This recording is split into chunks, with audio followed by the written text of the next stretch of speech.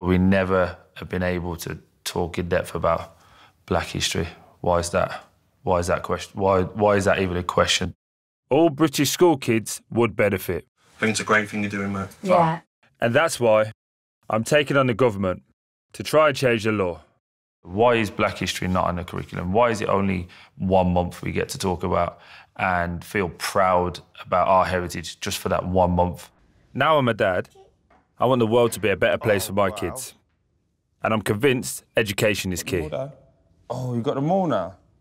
Learning about black history is vital to changing how black people perceive the world and how the world perceives them. They're not doing anything, they're not scary. It might also spare me the parenting traumas my mum went through. The only things I ever really remember from school is slavery, a little bit about Martin Luther King, Rosa Parks. There was no depth to that, so it was quite frustrating. The world's moving forward, but school is just staying really stagnant. Yeah, because you're still learning the same kind of history that I learned at school. But the thing is, the racism and that side is not going to stop until people learn more and people engage more and people listen more. That is it. I don't want my kids exposed to this age-old ignorance, so I'm determined to change things. I'm meeting an old mate of mine to see if I'm onto something. You know, we're from different parts, but we're both from England, so how was your education? I still need educating, if I'm honest with you. I wasn't too savvy. I thought I was street smart. What was those lessons that caught your imagination? What, like in history? Any subject, what was that one that got you and I can't miss that lesson? None. I wanted to miss all of them. I used to bunk half of the time, but nah. Question I've got for you, actually. If you was to have seen more black role models, do you think that would have engaged you more? You think you would have had a different trajectory at school? Would I have been better off seeing other black faces? Looking at it from a kid's point of view, yeah, 100%. I felt segregated because every time I learned about African culture, it's you learn about the negatives. So you kind of feel demonized.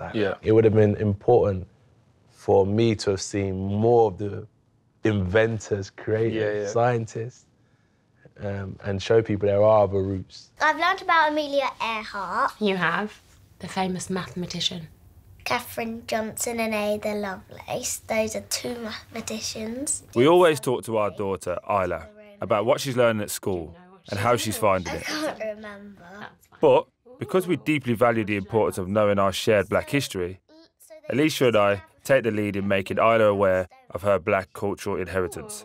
And what about black history? What have you learned in school about black history? I do know about Dina, the famous runner.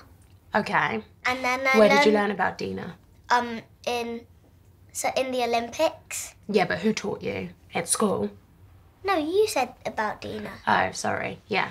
Remember, we're asking you, what did you learn at school? Or did you not learn anything at school? We haven't learned about black history in school yet. OK.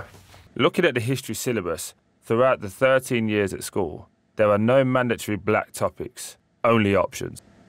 Of the 7 optional topics, Mary Seacole is the only one with a remotely British connection. Yet the government is adamant black British history is available on the national curriculum. Spurred on by my supporters, I commissioned a groundbreaking survey of 1,000 primary and secondary school teachers. It produced some startling results. 2/3 say they don't feel empowered to teach diverse topics, and that a majority believe the current national curriculum is racially biased. Taken together, the results completely destroy the government's staple argument that black history is available to teach on the national curriculum. The results of the survey shocked and annoyed me.